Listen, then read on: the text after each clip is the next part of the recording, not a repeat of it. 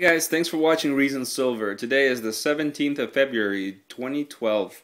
I'm very excited today because I just got my signature confirmation package from USPS and I got my 2012 Canada Mint Moose. This is very exciting. As you know, if you're a silver stacker, this is like Christmas. Every time you get a new coin you've never seen before. This is a great coin, really great quality, similar to everything else Canada Mint's cranking out. I really like these a lot.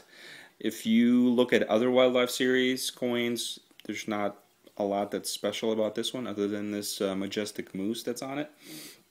What Canada Mint is saying is that they minted about 1 million of these.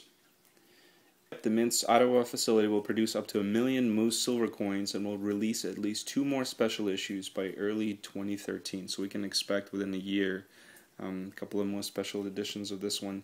There will be a total of 6 different species of Canada's legendary wildlife will thus have been depicted on finely crafted bullion coins, the same pure silver as the Mint's world famous silver maple leaf bullion coins.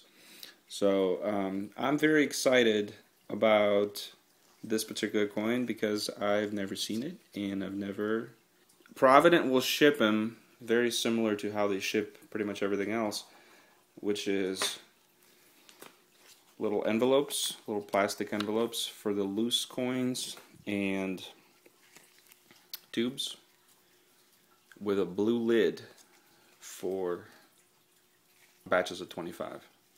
So not a lot that's different this time. But you will see it did get dinged up a little bit, so definitely you have to take special care if you want these to be preserved in some sort of a mint condition, because they will get dinged up. So I literally just opened the box and you can kind of see there's a little bit of scratching going on. But other than that, I am very pleased with this coin, and I remember Brother John F.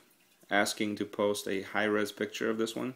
So I'll try to do that. I'm probably not going to be the first one to do that because all the stock images of these coins, like on eBay pre-orders and whatnot, they will be replaced by actual high-res images because people clearly have started receiving them. So I think I paid $37.30, something like that, per coin.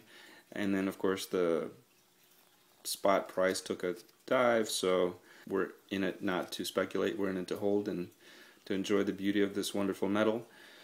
So I certainly recommend this. They're not going for massive premiums like the koalas are, so it's a great way to get something new and something shiny into your collection, something that you haven't had before.